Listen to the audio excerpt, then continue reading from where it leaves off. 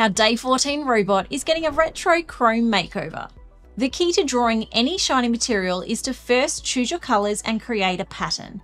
I've got a full video about how to draw gold on my channel to help you with this. Then follow the same pattern in each area of your object. You can change the angle depending on the shape, and blending isn't as important because shiny objects often have sharp transitions between colours.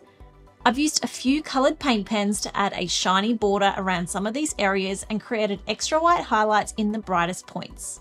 Now I'm using my light blue to create a glowing edge. You can do this with any colour.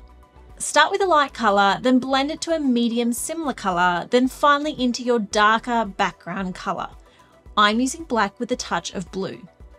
After some finishing touches, our little robot is done. Let me know what you think.